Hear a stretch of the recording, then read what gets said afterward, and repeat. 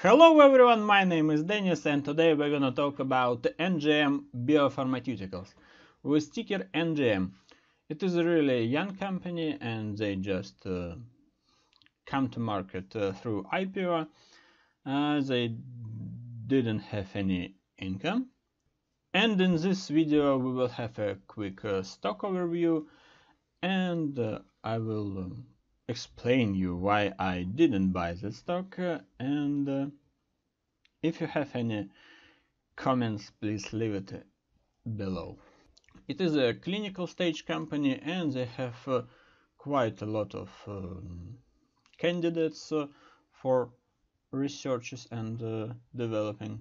But actually it is not interesting because you will know why. We have a consensus price target 25 with 4 buy ratings and now it's only 17 and IPO price was 16. Here's how a chart looks like and we can see it right here and I think we have lows like $13. They have only 2 quarter reports and they already have some revenue and all 100% of revenue comes from Merck company. Here we can see that insiders are buying, institutional buying too, and Vanguard and BlackRock in, but I don't know why. Institutional ownership 37%, and it's time for 10K form. Actually, they had an IPO with price 16 and they got $300 million. They still need additional capital and they raised 300 millions, but they write that they planning to be alive or didn't spend the whole sum for only 1 year.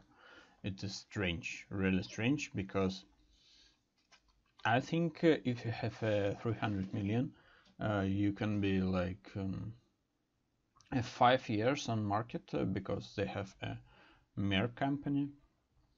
It is really strange.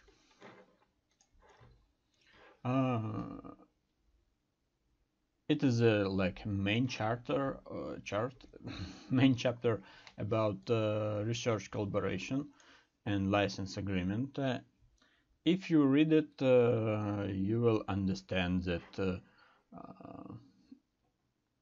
NGM just researching and then they selling license to Merck company and Merck company can get some aggregated profit of to 449 millions and that means that this company can make like $100 million in profit and it is everything that they can do.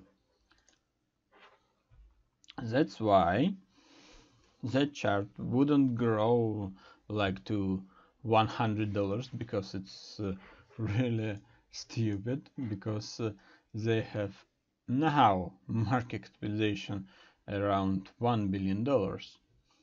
I didn't see any opportunity to high price for that stock and that's why I wouldn't buy it, because I really don't like gamble, because it's pure gambling if you buy some stocks that don't have any leverage to grow, and there is nothing more interesting here. If you like that video, don't forget to push like button and subscribe button. See you later, bye bye.